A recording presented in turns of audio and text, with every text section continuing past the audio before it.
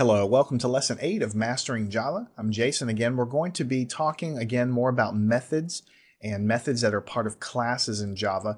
We've used them before, we've talked about methods in general, but now we want to talk about returning values from a method. We have actually already done this in the first couple of lessons here in this volume of Mastering Java, so you should already be familiar with returning values from a method, but now we're going to combine that idea with using the classes, and so just kind of inch our way forward. So we're going to basically talk about modifying the code from lesson number 7. So lesson number 7, you should already remember, we had the aircraft class.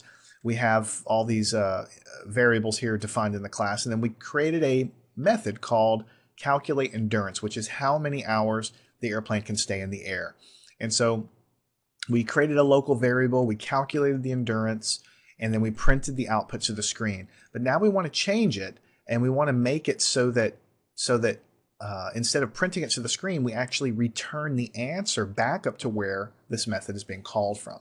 And to do that, we're going to use the return keyword. Now, you may remember from before, the return keyword literally tells the subroutine or the method to just stop what you're doing and return back to wherever you were called from. So this particular case from the previous lesson, it was a void method, which means that we're not returning any values, but you can still use the return keyword. For instance, if I put the return keyword here, notice how it highlights purple. It's one of the Java protected keywords.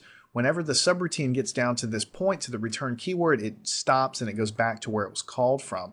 So basically, wherever this return keyword is, if I accidentally put it here, if I did the return keyword here, then this statement here is not going to be executed. In fact, if you see it says unreachable code, that's basically telling you that anytime this calculate endurance